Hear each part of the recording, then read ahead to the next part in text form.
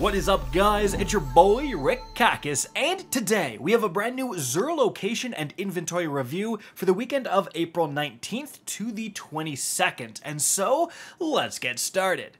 And first things first, Xur is going to be located in the Watcher's Grave on Nessus. Alright, let's take a look at what he has. Firstly, for the exotics, we do have the Skyburner's Oath, kind of a mid-scout rifle. We have the Frosty's 64 Discipline Resilience. It's alright, sorry, it's kind of mid. Ursa Furios's 65 Big Recovery and Strength, not really too interested by that. And a 69 stat Starfire with a massive recovery spike, a little bit of discipline too. Unfortunately, the Starfire was nerfed pretty significantly. Doesn't really see a ton of play right now.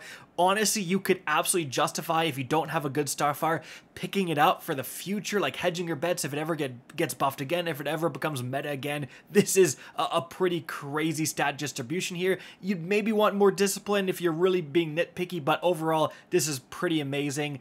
Just again, it did get nerfed and doesn't really see a ton of play.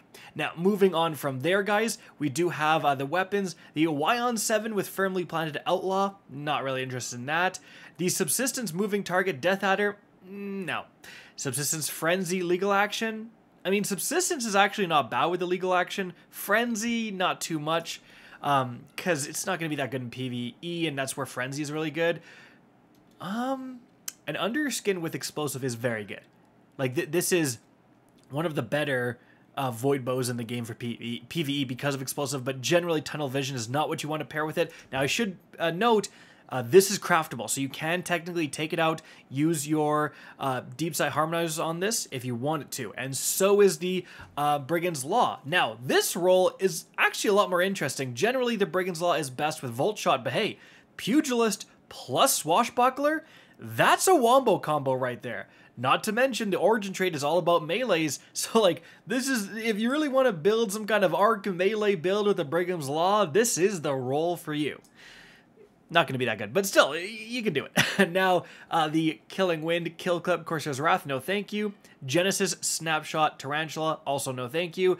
Let's see the Hawkmoon on the back. Well, we have a Snapshot Sights Hawkmoon with Arrowhead Break. Not really too interested in that. Now, first of all, let's check the armor rarity on Light.gg for the Holdfast set.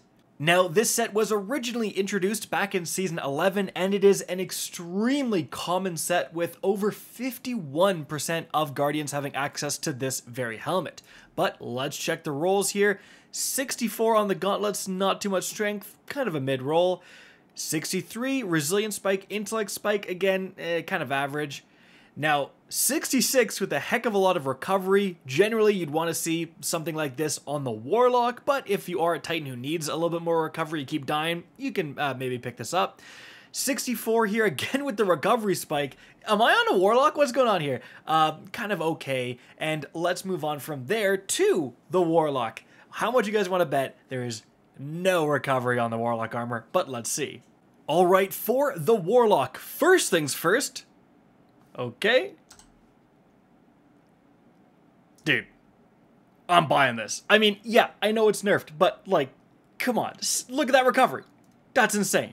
Okay, now, as with the other armor, 64 with a big resilience spike. What did I tell you? This should be on the Titan. Still not a bad piece. Definitely lacking in recovery, but you may need it.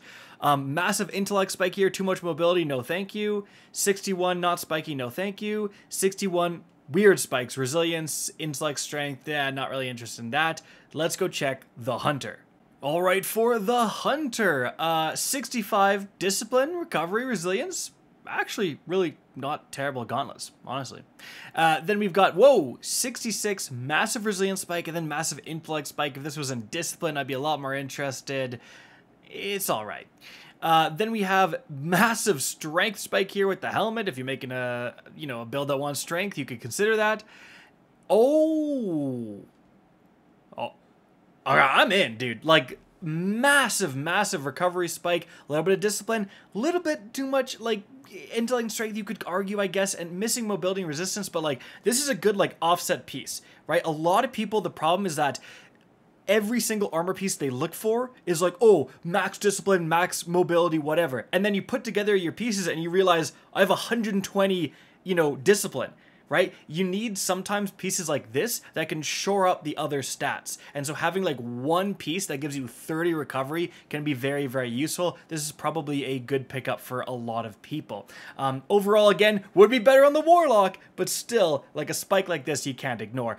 I think the best thing this weekend has got to be the Starfire. Like, that is such a massive total stat number and recovery spike. Like, this is just wild for the Warlock. Yes, it's nerfed, but hey, everything's nerfed until it's not, right? Until Bungie comes along, buffs it, and the meta just completely shifts, and Bungie does that like once a month, so 100% I would say pick this up, especially because it costs legendary shards that are literally being deleted in final shape. What else are you doing with your legendary shards here, gamers? Definitely pick up the Starfire. Guys, that's it for the video. Hope you enjoyed and found this informative. If you did, please remember to help me out by simply rating and especially sharing this video. If you guys want to see more Destiny 2 content similar to this, don't be afraid to slap that subscribe button. If you want to get in touch with me and keep up to date with the latest channel activity, the best way is to follow me on Twitter at RickCacus. That is linked in the description down below. Again, I hope you enjoyed the video, and as always, have a good day.